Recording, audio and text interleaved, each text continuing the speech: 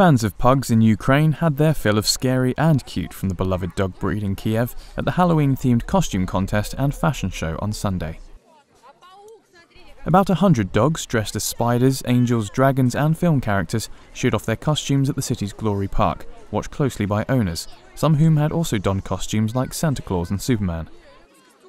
Festival and contest organiser Marina and her pug chose a Mexican theme for their own costume at the event. One pug owner decided to show his patriotism by dressing up his four-legged friend in a costume in the colours of Ukraine's national football team. Some festival participants had adjusted children's clothing to fit their dogs.